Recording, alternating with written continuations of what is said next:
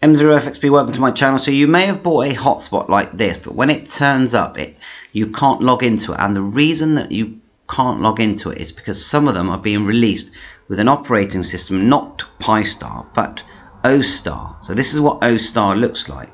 There is a login procedure for doing this. So what you do is turn the unit on. So hold down the on button and then look in your Wi-Fi thing here and look at your different Wi-Fi connections, and what you're looking for is one that says Ostar-16B2 or a similar number.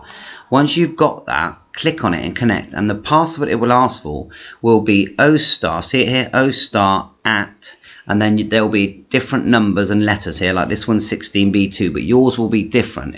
But just remember, it's Ostar at, then the numbers, then log in, and then you will get to the configuration page, which I suppose is similar to PISTAR, and because I haven't got it, I can't actually use it, but I'm going to be able to test it once the unit gets here. But really, to be honest, as soon as it does get here, I'll be changing it over to PISTAR. I know that you can do that because my friend has got one of these and he reloaded PISTAR onto his SD card, but it was a bit fiddly. So 7.3, hope this helps you set up your Ostar hotspot that looks like this. But if you've got an RFINDER one, it looks like they come with PISTAR anyway. So really, the advice is get the one that's got PISTAR.